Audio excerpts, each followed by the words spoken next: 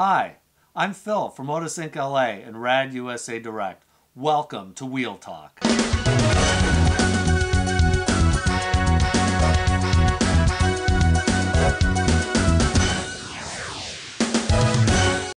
In this segment, we're going to talk about all the different lug bolt and lug nut definitions.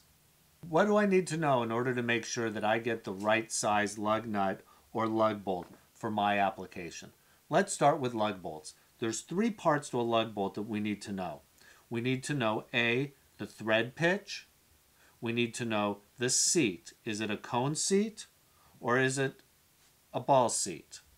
Then we need to know the shank length. How long do I need the shank to be in order to secure the wheel to my car? With a lug nut, it's a little simpler.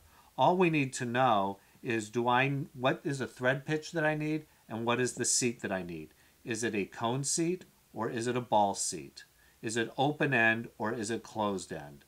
Those will help us to determine the correct application for your vehicle. Thanks for tuning in, and be sure to visit us at either OtisIncLA.com or RADUSADirect.com, and be sure to call us with any questions you may have toll free at 888-723-2658. And be sure to tune in every Tuesday night at 6 p.m. Pacific Time for Wheel Talk on Stevie Mac Radio at StevieMac.com.